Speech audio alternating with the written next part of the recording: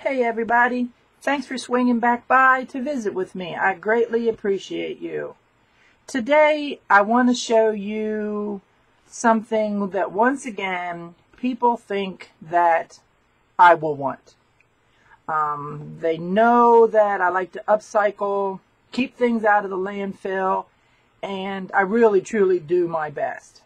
So the last day retreat that I went to, it's a lot of scrapbookers. Usually the majority are. And one of the ladies named Linda came over and asked me if I wanted these boxes. They're from Stampin' Up, but these are some nice boxes. And I guess what happens is they get a kit every month. You know, many of us belong to some kind of club like that. So I said, well, let me think about it.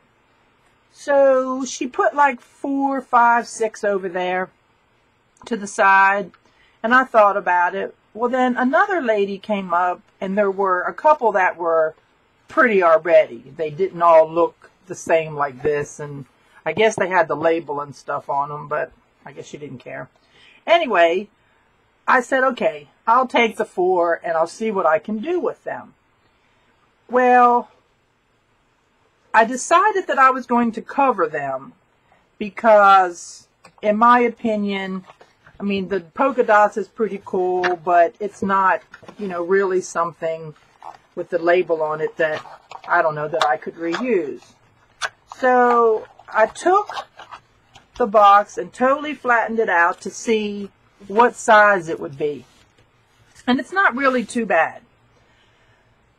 So at work, the very next day, one of the ladies that does our supplies said that someone, I guess at Christmas time, we get a lot of calendars and stuff, that a company had sent these posters in and that nobody wanted them to use as calendars.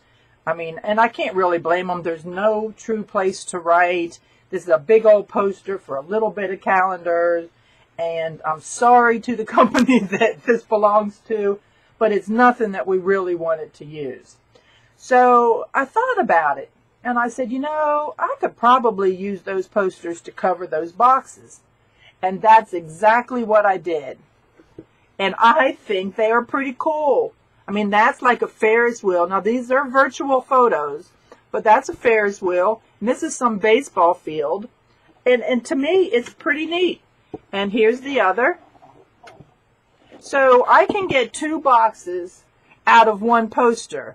Now, I didn't realize that when I did it at first. I kind of just plopped the first box down in the middle and then, unfortunately, threw the rest of the poster away. But now, this is half of the poster. I know that I can get 2 boxes out of these posters.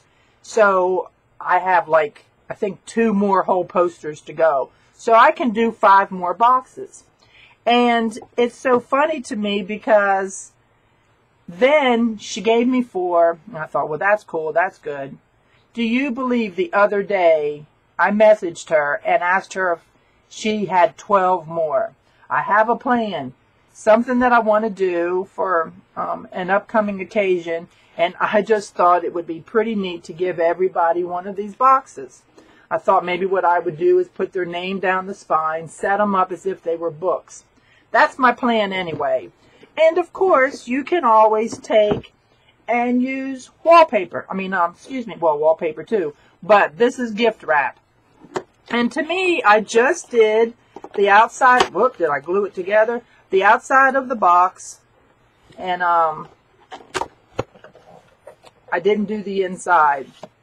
So, I don't know. I really like it. I guess I hadn't taken that one apart since I glued it.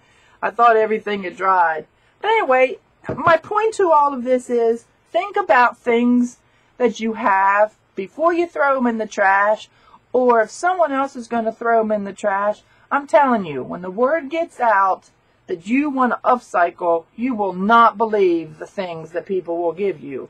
And, I mean, it's kind of fun to see what you can come up with. Now, I will say that sometimes you have to sit on it a little while before you can come up with an idea that you want to use. But then, just this week, this came in the mail. Okay?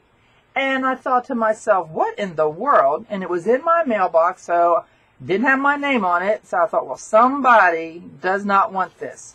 Well, look at it.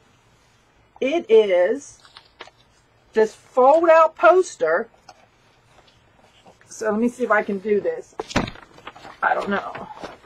This fold-out poster where one whole side is this print, and it's got, you know, the 9 panels. The other side is this print. So I'm thinking that I can get 2 more boxes out of this paper. Again, not sure what I would have done with this. Yeah, I could have put it in a journal, cut it up, you know, whatever. But how cool. So here, I can save this now from going to the landfill or, you know, cutting it into more scraps that I don't need. I can, for the most part, use this on 2 more boxes. So if my math is right, I asked for 12 boxes. I have enough paper now, keeping it out of the landfill, for 7 more boxes.